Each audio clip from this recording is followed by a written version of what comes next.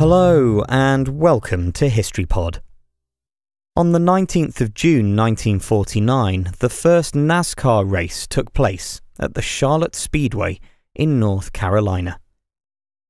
Stock car racing had its origins in the era of Prohibition, when illegal alcohol was distributed by fast cars across the United States. In order to outrun the police, many bootleggers modified their otherwise ordinary or stock cars and, over time, began to organise events and compete against one another. Mechanic Bill France Sr. moved to the spiritual home of automobile racing at Daytona Beach in Florida in 1935. He later began to organise his own stock car events, but by the late 1940s had become frustrated with inconsistent rules and unscrupulous promoters.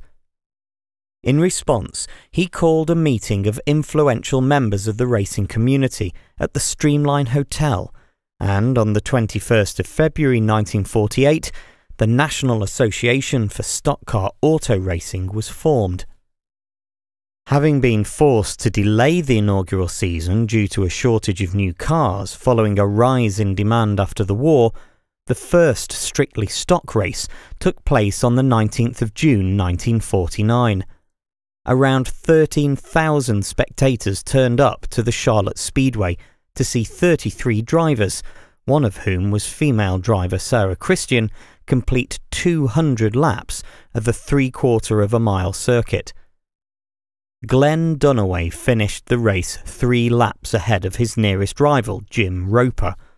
However, a post-race inspection found that the rear springs of Dunaway's car had been illegally modified.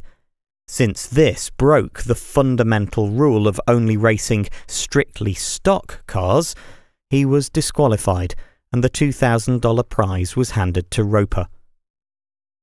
The season went on to feature a further 7 races, as well as 2 exhibition races.